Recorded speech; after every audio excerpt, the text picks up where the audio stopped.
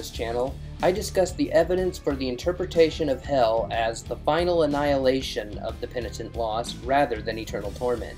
In that series of live stream presentations, I spent 3 entire episodes defending annihilationism. The fact of the matter is, there is so much evidence in the Bible for annihilationism that I had to be selective with what evidence I talked about. However, as expected, I got pushback for that particular position of the series, and even in parts of the video that dealt with other issues of hell, like the problem of the unevangelized, I got many questions and pushback about my annihilationist views in the live chat of the comment section of those videos. Unexpectedly, though, most of the pushback mostly came from Universalists, though, rather than Traditionalists.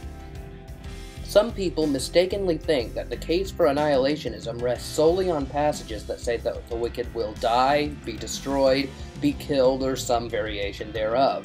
And if passages like these were all we annihilationists had to go on, our case would be substantially weaker.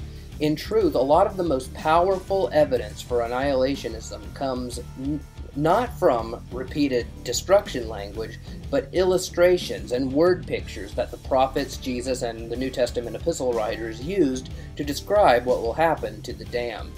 In his book, Holy Smoke, The Myth of Endless Torment, Brother Bird has an entire chapter on this titled The Pictures in the Scriptures, which is where I got the idea for this video title. So let's look at a handful of these pictures in the Scriptures that, unless annihilationism were true, would be really bad analogies of final punishment. Picture 1. Sodom and Gomorrah as an example. This is one word picture I already mentioned here on the channel. I brought it up in part 2 of my Hell series on Cerebral Faith Live. 2 Peter chapter 2 verses 4 to 6 and Jude 7 both speak of Sodom and Gomorrah as being reduced to ashes as an example of what awaits the finally impenitent. If either eternal conscious torment or universalism were true, then the Apostle Peter and Jude are making a gigantic disanalogy. Sodom and Gomorrah's reduction to ashes would be nothing like what's going to happen to the ungodly. Unless, of course, Peter and Jude imagined that what Abraham saw when he got up and looked the next day were people wallowing around screaming in agony in a fire, not being able to escape, as per the eternal torment view, or with some escaping the flames, repenting, and becoming faithful Yahweh followers, as per the Universalist view. But that's not what Abraham saw, as Genesis 19 makes clear. Genesis chapter 19 verses 27 to 28 says, quote, "Early the next morning Abraham got up and returned to the place where he had stood before the Lord. He looked down toward Sodom and Gomorrah, toward all the land of the plain, and he saw dense smoke rising from the land, like smoke from a furnace." End quote. Picture 2. Burning up the chaff with fire. As Brother Bird writes, quote, "There's something in the fire, and these items swiftly and completely burn up, especially in a fire that can't be put out. Something is definitely in the fire." Still get the picture? There's the fire. Where's the chaff, or the stubble, or the tares? Truth is, there is no imagery of fire, not fire alone. It is imagery of objects in fire. Something is definitely in the fire, end quote. Brother Bird goes on to cite a few verses. In Matthew 3:12, John the Baptist says of Jesus that, quote, "He will burn up the chaff with unquenchable fire," end quote. In Matthew chapter 13, verse 40, Jesus says, quote, "As therefore the tares are gathered and burned in the fire, so shall it be in the end of this world," end quote. And in Hebrews chapter 6, verse 8, we read, quote, "But that which beareth thorns and briars is rejected, and is nigh unto cursing, whose end is to be burned," end quote. In these 3 verses, we have pictures of final punishment as sinners being thrown into a fire to be burned up, illustrated by chaff and wheat being thrown into a fire to burn. Bird writes, quote, "That's the deciding factor of the context and of the occurrence, and doesn't in turn know how to expertly illustrate, and his images of those kinds of objects in that kind of fire perfectly picture consumption, not torment." Get the picture? Fire consumes. Fire alone could possibly, but not necessarily, picture pain, but incendiary items in an inextinguishable inferno couldn't and doesn't.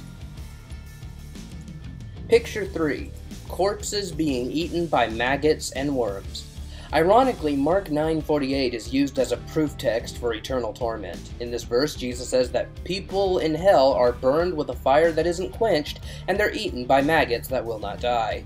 The problem, though, is that Jesus is directly quoting Isaiah 66:24, where it is the corpses of God's enemies being eaten by maggots and consumed by fire, not living people in torment. Even earlier in the chapter to which Jesus is quoting, God says, "See, the Lord is coming with fire, and his chariots are like a whirlwind. He will bring down his anger with fury, and his rebuke with flames of fire. For with fire and with his sword the Lord will execute judgment on all people, and many of those will be slain by the Lord." Isaiah chapter 66, verses 15 to 16. Then, in verses 22 to 24, we get a vision of the eschaton. Quote, "As the new heavens and the new earth that I will make will endure before me, declares the Lord, so will your name and your descendants endure. From one new moon to another, and from one Sabbath to another, all mankind will come and bow down before me, says the Lord. And they will go out and look on the dead bodies of those who rebelled against me. The worms that eat them will not die, the fire that burns them will not be quenched, and they will be loathsome to all mankind." End quote. God's enemies will be slain, verses 15 to 16. Hence the dead bodies that the righteous will look upon, where their worm does not die and their fire is not quenched. How in the world do you explain God's eschaton, describing his enemies as dead, if in fact they will be made immortal, never to die again?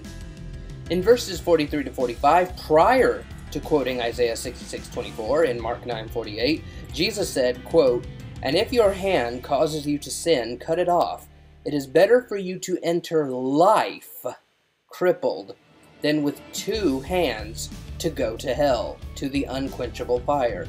And if your foot causes you to sin, cut it off. It is better for you to enter life maimed than with 2 feet to be thrown into hell." End quote. The alternative to being thrown into an unquenchable fire is to enter life.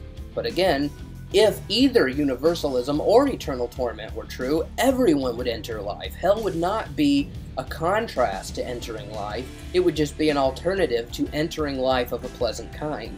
Jesus here seems to be talking about body parts and the incentive to cut them off in order to avoid hell, as akin to a doctor amputating gangrenous limbs to save the life of a person. Better to lose an infected leg than to lose your life. Better to live missing one leg than to be dead.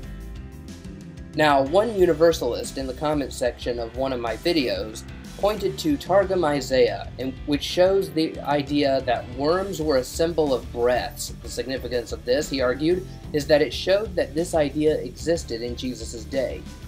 That's true. I'm not denying that. But all the evidence we have points to Jesus and the disciples reading the Greek Septuagint as their translation, not the Targum. The Septuagint, or LXX, would therefore be a more reasonable source to go to. And in fact, it is in the Septuagint of Isaiah 66:24 that Jesus quotes in Mark 9:48, making the Targum interpretation all but useless. The Targums are Aramaic paraphrases of the Hebrew Scriptures. Frankly, I feel the force of an argument based on such paraphrases as if you were to mount an interpretive argument from a passage of the Living Bible. They're not inspired, and there's no evidence that the New Testament authors read them over the Septuagint. So the fact that Targum Isaiah has tormented zombies doesn't affect the force of my argument. Conclusion. Many more word pictures of final punishment could have been given in this video, but to prevent this video from becoming as long as my live streams and giving myself tons of editing work to do, I will leave it here. What do you think? Do these pictures in the scriptures make any sense on any view of hell except annihilationism? I welcome discussion in the comments section below. If you liked the video, be sure to leave a like and subscribe for more content. And turn on notifications so you'll be notified whenever I have new content out, be they live streams or uploads like this one. Peace out, God bless, and keep using the brains that God gave you.